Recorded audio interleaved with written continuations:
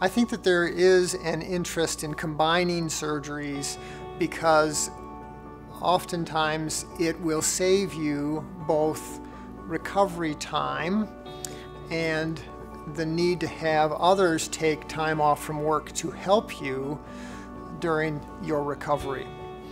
But it's also important to consider the risks of surgery when surgery is extended for perhaps several hours when you're under general anesthesia. Because of our accreditation here at the Center for Plastic Surgery, we have to be very careful to keep you safe. It's our first priority.